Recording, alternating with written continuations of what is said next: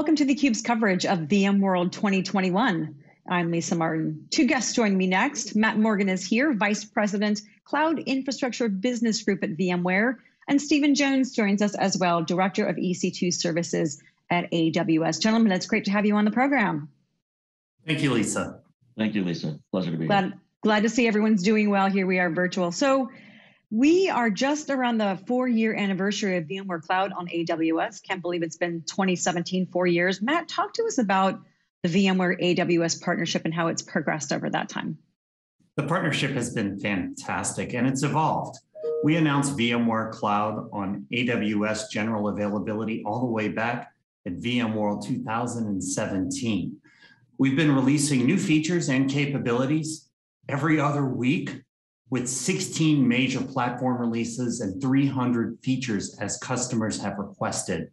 So it's been an incredible co-engineering relationship with AWS. We've also expanded our go-to-market by announcing a resale program in which AWS can resell VMware Cloud on AWS. We did that back in 2019.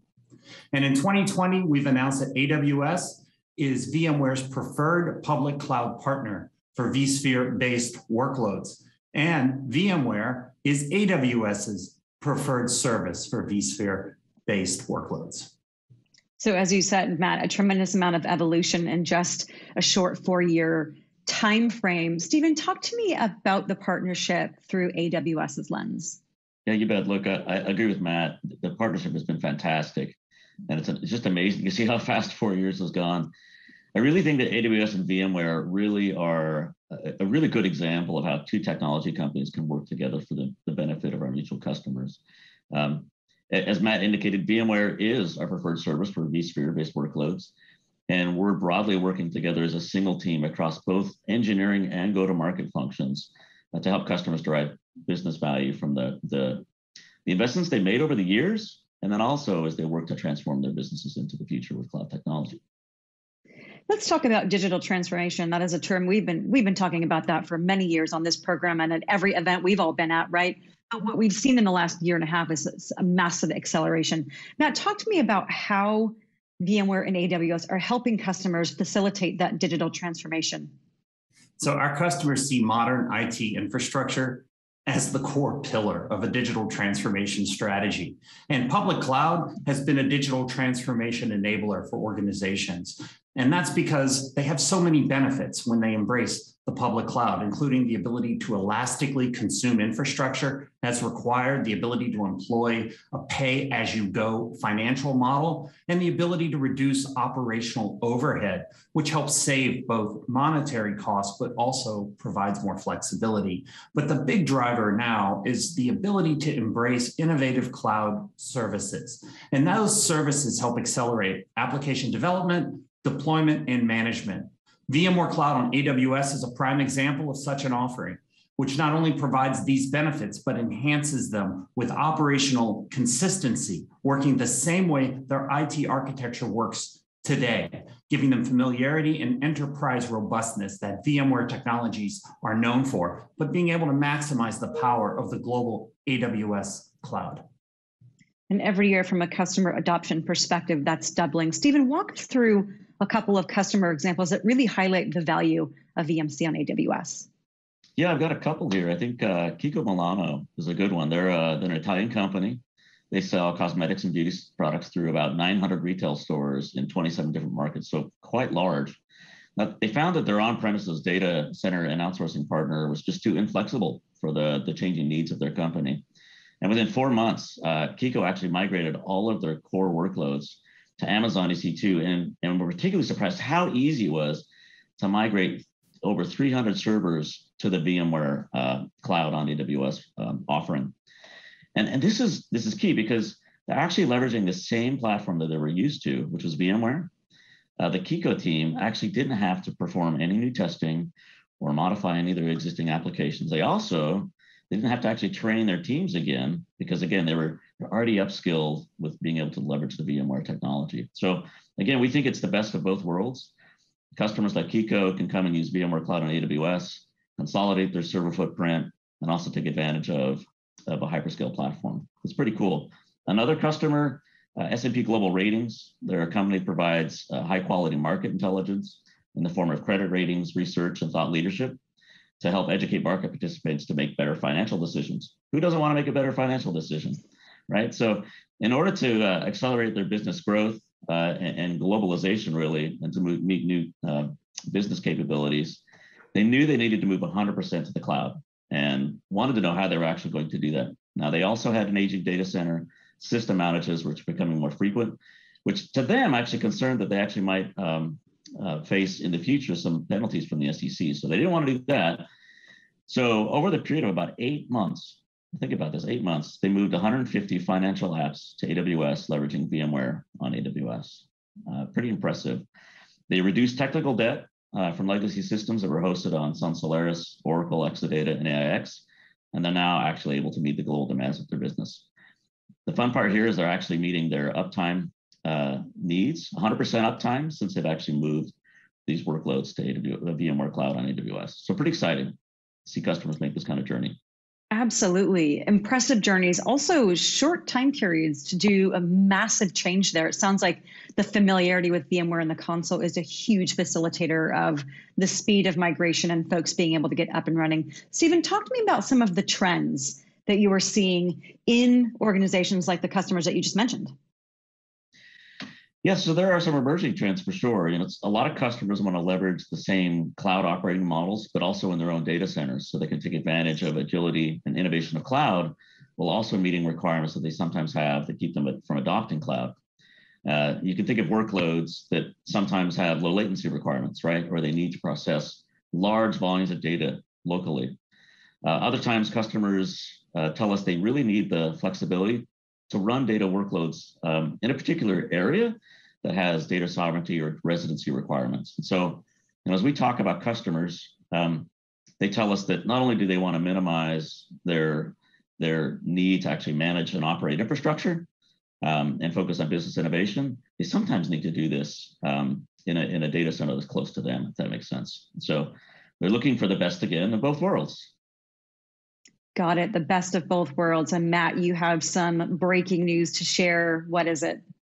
So today we're announcing the general availability of VMware Cloud on AWS Outposts. Awesome. Congratulations. Tell me about that. Let's dig into it. So for customers looking to extend their AWS-centric model to an on-premises location, a data center or edge location, VMware Cloud on AWS Outposts delivers the agility and innovation of AWS Cloud, but on premises. And VMware Cloud on AWS Outposts is based on VMware Cloud, a jointly engineered service. So together, we're delivering this service on premises as a service. This gives us the capability to integrate VMware's enterprise class architecture and platform with next generation dedicated Amazon Nitro-based EC2 bare metal instances. It provides a deeply integrated hybrid cloud operating environment that extends from a customer's data center to these particular services running on premises, either in the data center or the edge, or to the public cloud, and having a unified control plane between all of it. That unified control plane is absolutely critical. Stephen, go ahead, Matt. We have a detailed plan to offer integrated AWS services. And that capability really enhances the innovation angle for customers as they embrace the modernization of their applications. Another great example of how deep the partnership is. Stephen, AWS Outpost was announced at reInvent, I think 2019, which was the last time I was at an event in person. So coming up on a couple of years here when GA, talk to me about some of the key use cases that you're seeing where it really excels. Yeah, so Matt highlighted a number of these, right? And you're right, it was 2019. We were all together back then, and hopefully we can do that very soon here.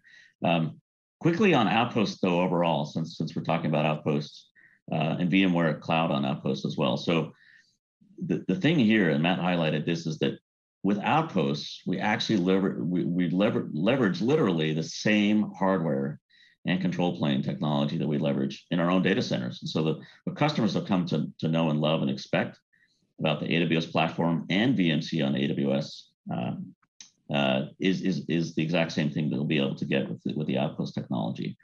I'm gonna give you a couple of customer examples. I think that actually speaks to the use cases best. So you remember I talked a little bit about data locality and residency requirements. So first, Abu Dhabi Bank is the largest bank in United Emirates, right? And they were offering corporate investment and personal banking service. And they wanted to deliver a digital banking service, including e-wallet and mobile payments, but they had to follow specific residency and data retention requirements.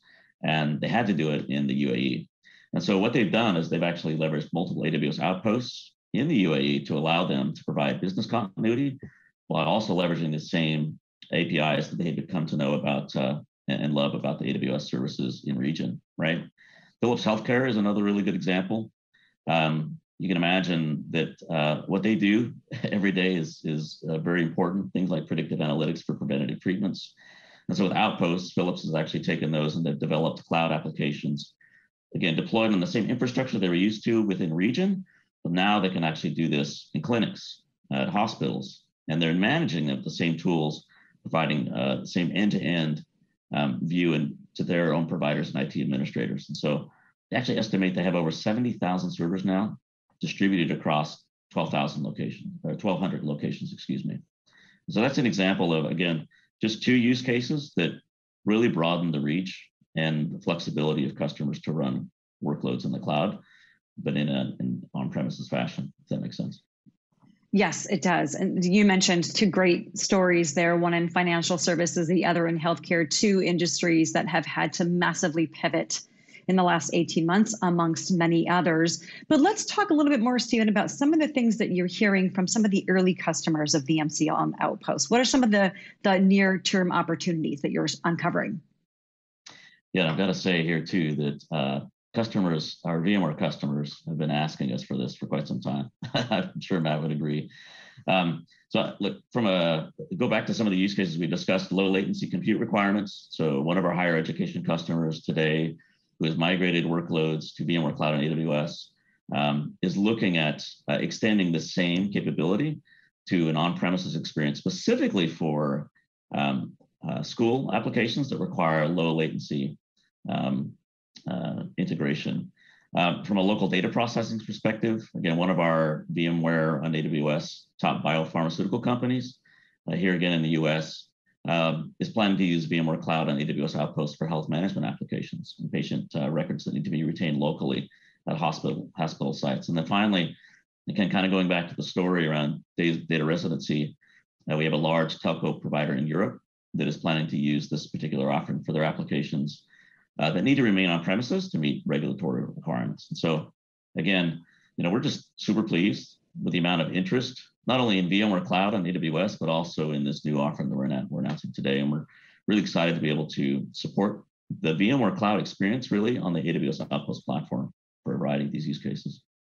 One of the things we've talked about for many years with both VMware and AWS is the dedication to listening to the voice of the customer. Now, obviously, this is a great example. Stephen, as you said, VMware customers have been asking for this for a while. So while customers have a ton of choice, I want you guys to unpack what the differentiators are of this service. And Matt, if we can start with you to bring you back into the conversation, would love to get your input on those differentiators.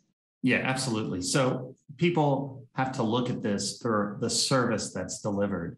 And on the VMware side of the equation, we're delivering the full VMware Cloud infrastructure capability. This is delivered as a service, as a cloud service on premises. So why is this valuable? Well, it relieves the IT burden of infrastructure management and fully maximizes the value of a fully managed cloud service, giving an organization the capability to unlock the renovation budgets and start to invest truly in innovation. This is all about continuous lifecycle management, ongoing service monitoring, automated processes to ensure the health and security of the infrastructure. And of course, this is backed by expert VMware site recovery and reliability engineers to ensure that everything works perfectly. We also enable organizations to leverage best-in-class enterprise-grade capabilities that we've talked about in our compute, storage, and networking capabilities for best-in-class resiliency, auto-scaling, and intrinsic availability. So there's no long procurement cycles to set up these environments, and that means it's developer ready right out of the box. We're also deeply integrated with what customers do today. So end-to-end hybrid cloud usually requires end-to-end hybrid processes. And with this, integration into those processes is instant. No reconfiguration, no conversion, no refactoring, no re-architecture of existing applications. Using VMware HCX or vMotion, organizations can move applications to leverage this cloud service instantly. It allows you to use established on-premises governance, security, and operational policies, and it ensures that that workload portability I mentioned goes both ways. It's bidirectional as customers need to have portability to meet their business requirements. As we mentioned earlier, there's a unified hybrid control plane with a single pane of glass to manage resources across the end-to-end hybrid cloud environment. And we're giving direct access to 200 plus native AWS services. And that enables an organization to truly modernize their applications, starting where they are today. And so that gives you the real capability to deliver a unique service, one that gives you an organization the ability to migrate without any downtime, have fast, cost-effective capabilities, and a low risk to their hybrid cloud strategy. Excellent. That's a pretty jam-packed list of differentiators there. But one of the things that it really sounds like, Matt, from what you said, is how much work has gone on to make the transition smooth for customers, give them that flexibility and that portability that they need. Those are marketing terms you and I know are used very frequently, but it really seems like the work that you've done here really demonstrates that. I want to ask you, Stephen, that same question from AWS's perspective. What really differentiates this solution? It is a good question. I'll just I'll agree that there's been a ton of work first that has gone into actually making this happen, right?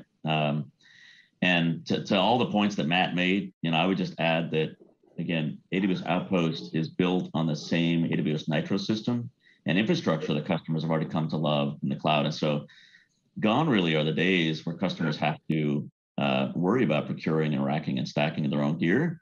Layer on all the benefits that Matt outlined from a VMware perspective. And again, we really believe that customers are getting the best of both worlds here. Specifically with the compute that comes in the AWS Outpost rack, customers actually getting kind of built-in redundancy, resiliency, hard security, all those things that customers don't know they need. Things that customers know they need to pay attention to, but also want some help with. And so we put a lot of thought and effort into this. If I could, I'd just explain a little bit about the customer experience. When a customer orders an AWS Outpost rack, right, AWS actually signs up to do a fully managed experience here. Like, we'll bring people in to actually do site assessments. We'll manage the hardware setup, the installation, and the maintenance of that gear over time. Well, VMware also manages the software-defined data center construct, as well as be the single point for support questions. And so together, we really thought through how customers, as Matt put it, get an end-to-end experience from hardware all the way up through application modernization. It's pretty exciting. Very deep partnership there, and we're out of time, but I do want to ask you guys, where can customers go who are interested in learning more about this new service? So at VMworld, there are a collection of VMware Cloud on AWS sessions, including sessions dedicated to VMware Cloud on AWS Outpost. We encourage everyone who's attending VMworld to look up those sessions, and you'll learn all about the hardware, the service, the capabilities, the procurement, and how to get started. In addition, on VMware.com, we have a web portal for you to gain additional knowledge through a digital consumption. That's VMware.com/VMC-outposts. Awesome, Matt. Thank you. I'm sure folks will be just drinking up all of this information at the sessions at VMworld 2021. And I hope to see you in person at next year's VMworld. I'm crossing my fingers. Great to see you guys. Looking forward. Awesome. Thanks, so Lisa. Much. For Matt Morgan and Steve Jones, I'm Lisa Martin, and you're watching theCUBE's coverage of VMworld 2021.